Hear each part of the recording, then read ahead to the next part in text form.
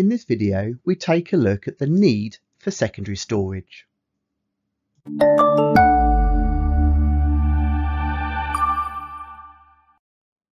Storage in a computer system can be thought of in three broad terms: primary, secondary and tertiary. Primary storage is the immediate memory that the process has access to. This includes the registers, the cache, the ROM and RAM. Programs and data that are not in use by the processor are held on secondary storage media. This includes the hard disk drive and other drives on the computer system. Secondary storage is needed because the memory in a computer system is either ROM, which is read-only and cannot be changed, or the RAM, which is volatile and is lost when the power is switched off.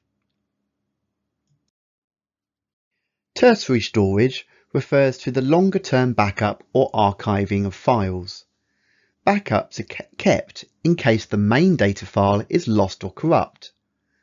Archives are data that is moved from the main files to free up space, but still has to be kept for long periods of time.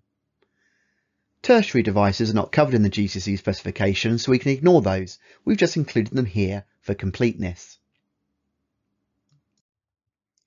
Here we see four important internal components of a computer system: ROM, the CPU, RAM, and a hard drive of some description.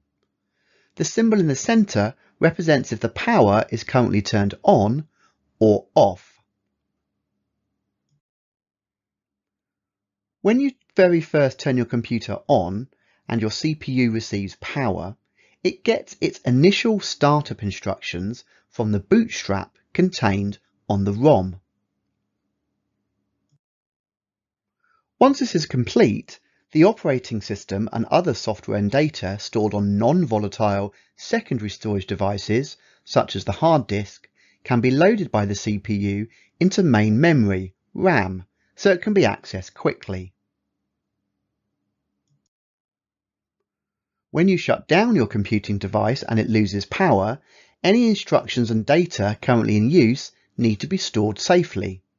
They can't be stored on ROM, as this type of memory has very little size and is read-only, and they can't be stored in RAM, as this type of memory is volatile and so can't hold data when it has no power. Therefore, all instructions and data need to be transferred back to a secondary storage device such as the hard drive, which is both non-volatile and writable. So just to recap, secondary storage is needed because ROM is read-only and RAM is volatile.